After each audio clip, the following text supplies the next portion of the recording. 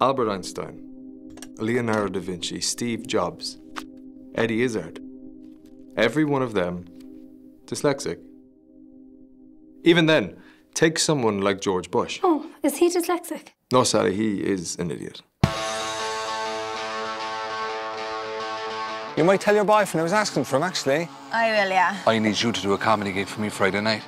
E equals MC2. What does the E stand for? E equals MC2. And you might mention your mum. You're having a great time with Desi. This is my first comedy stand-up gig. Please, be nice. Who advertises themselves as a surprise comedian? What actually is the problem, Ray? Des, you're the problem. You were.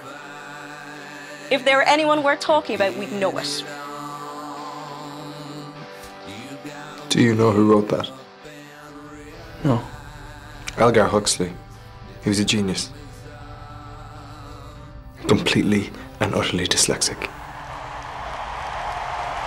Just like you.